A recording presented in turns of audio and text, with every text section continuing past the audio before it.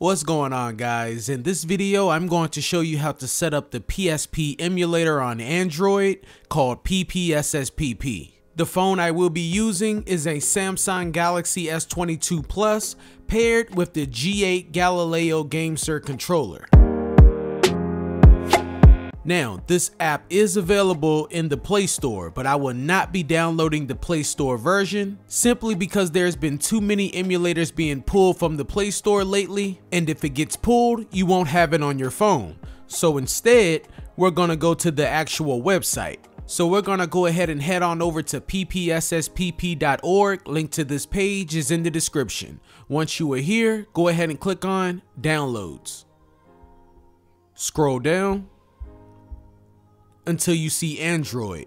Now, one thing that has me worried about this app is that they offer a paid version, and that is PPSSPP Gold, which basically gives you no extra features. Instead, is just a donation to the creators. I think they should remove this. That's just my opinion. So the one we want to download is down here, APK for Android. This way, if anything happens to the Google Play version, we will still have our emulator on our phone. Now, it's gonna say file might be harmful, but it's not. You have nothing to worry about. Go ahead and download anyway. And open. Do you want to install this app? Install. App installed, open. Choose where to keep PSP data. Go ahead and leave, create, or choose a PSP folder. Okay. Now, you can choose an existing folder on your phone, or you can create a new folder. I'm gonna create a new folder. You can call it whatever you like. I'm just gonna call it PSP. And then hit use this folder. Allow PPSSPP to access files in PSP, allow. Then it's gonna show that folder as my primary folder, okay. Okay, now the first thing we're gonna do is upload our PSP games. Now, I cannot tell you where to get PSP ROMs, but do a Google search. They are not that hard to find. But once you have them downloaded, we need to extract our ROMs. So I have created a folder on my phone called PSP Games right here.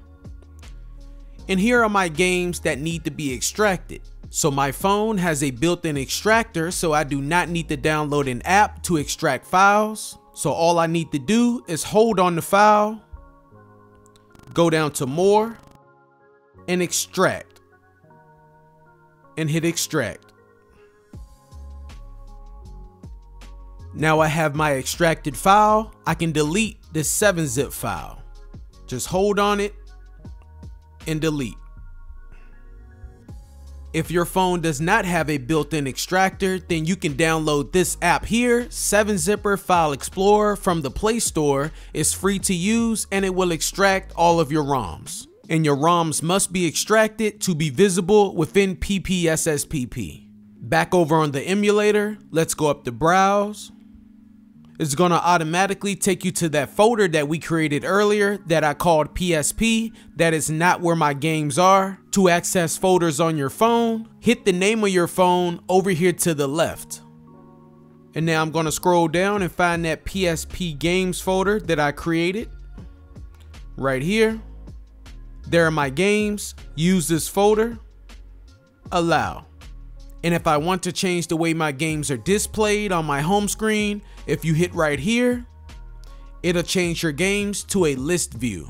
Now let's go over to settings over here to the right.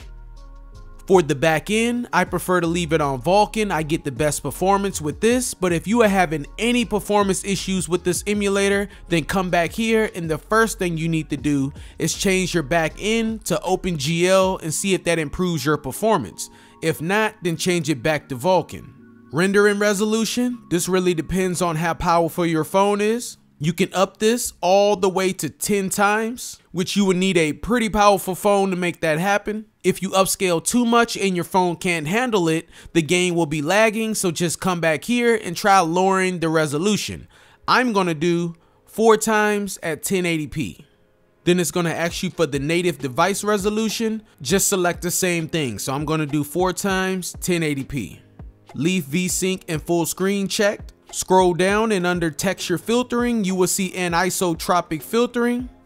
This setting will smooth out your textures in game. Once again, you don't really want to overdo it. I'm going to go 4 times and leave your texture filtering on auto. And all the way at the bottom, you will see overlay information. This is optional. You can turn on show FPS counter so you can see how your games are really performing while playing. Now over to the left, let's go to controls. Now let's go up to control mapping. And since I'm going to be using a controller with my phone, all I need to do is go to auto configure. And it will show the name of my controller, which is a GameSir G8. All you need to do is tap where it says the name of your controller. And that controller has now been auto configured. Now if we go up to standard PSP controls, then you have the option to change any of these buttons around that you may not be happy with. Now down here under on-screen touch controls, I want to turn off on-screen touch controls. This way it doesn't show the buttons while I'm gaming.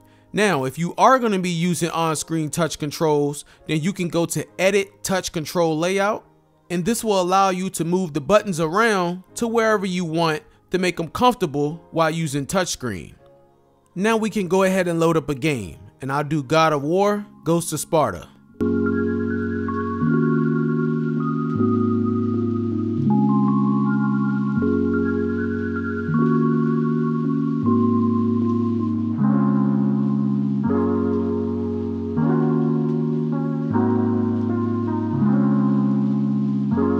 Thank you guys for watching. I hope this video was helpful. If it was, make sure to leave a like and subscribe if you haven't already. And I will catch you in the next one.